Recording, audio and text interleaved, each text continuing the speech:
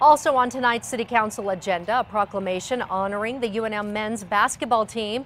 The Lobos are fresh off a huge season, culminating with a disappointing loss in the first round of the NCAA tournament, and the shocking news Saturday morning that head coach Steve Alford was abandoning a new 10-year agreement to stay with Lobos.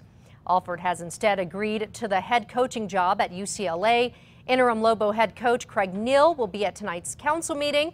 We will hear what he has to say later on tonight here on KRQE News 13.